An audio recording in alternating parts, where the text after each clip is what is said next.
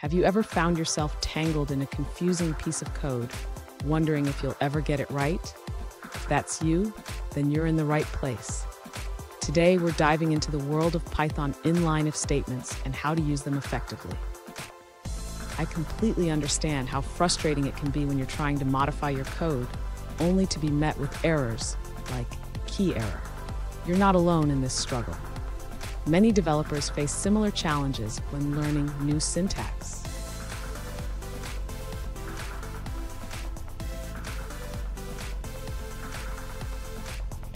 Let's take a closer look at the specific question at hand.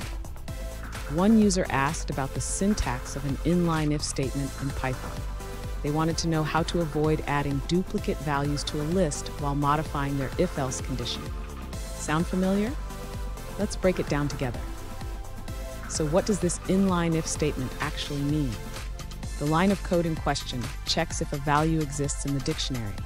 If it does, it appends the box to the existing list. If not, it creates a new list with the box. This can be a bit tricky, but once you grasp it, it becomes a powerful tool. And stick around.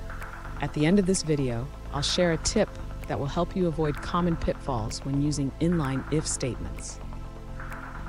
To understand the inline if statement, let's break down the original line of code. The user has a dictionary called twins and is trying to add a box to a list associated with a specific value. The inline if statement checks if the value is already in the twins dictionary. If it is, it adds the box to the existing list. If not, it creates a new list with the box. Now, let's look at the modified condition. The user changed the inline if statement to a standard if statement. This makes it clearer and avoids the key error. However, the modified code still has a potential issue. If value is already in twins, the code will raise a key error when trying to access twins value.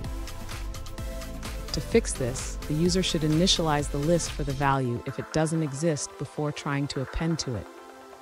This can be done using the setDefault method.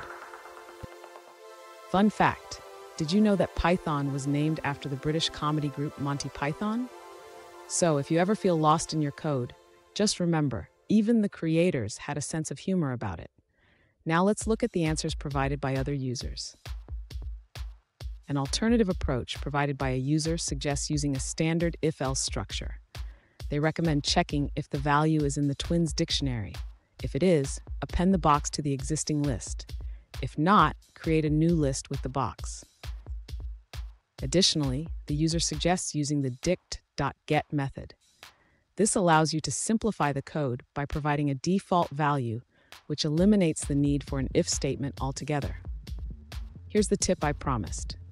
Always check if a key exists in a dictionary before trying to access it. This simple habit can save you from many headaches down the line. And there you have it. You now have a better understanding of inline if statements in Python and how to avoid key errors. If you found this video helpful, please hit the subscribe button for more coding tips. And remember, practice makes perfect.